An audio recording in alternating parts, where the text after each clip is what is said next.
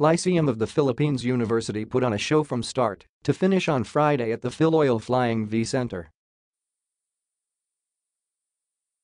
In the end, the Pirates had a masterpiece on their hands, an 88-56 wire-to-wire domination of Jose Rizal University that eventually ended as their third consecutive victory to begin the 94th season of the NCAA men's basketball tournament. Everybody contributed for last year's runners-up, with seldom-used Kim Cinco even scoring 11 points. "It's a good win for us, especially for our team manager Andro Lopez. It's a good birthday present for him," head coach Topex Robinson told reporters post-game. Of course, the core was still there for LPU as they sailed to a 3-0 start to the season. Nzeusseu posted 21 point, 10-rebound double-double, while CJ Perez and Jaycee Marcelino contributed 12 markers apiece. The Heavy Bombers were still actually in the game, with the tally tied at 10 all early on before the Pirates went on a 35-13 tear for a 45-23 lead at the half.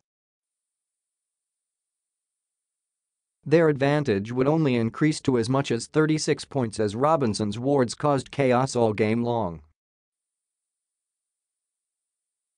"We always try to tell our players that we have to play our best against any team," the always amiable mentor said.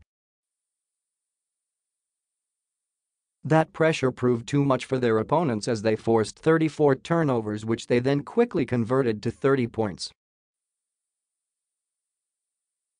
"Our goal is always to make the opponents commit turnovers," Robinson said, talking about their game plan. For JRU, Jed Mendoza topped the scoring column with 14 points. Full of errors, however, they fell for the second time in as many games.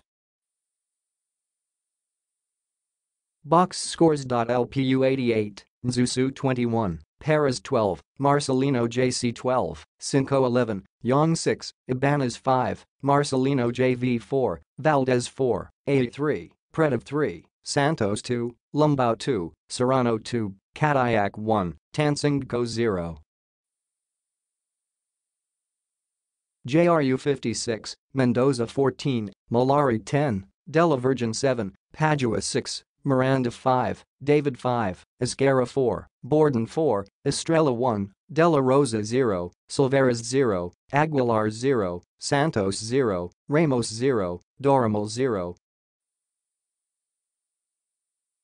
Quarter scores: 21-16, 45-23, 71-39, 88-56.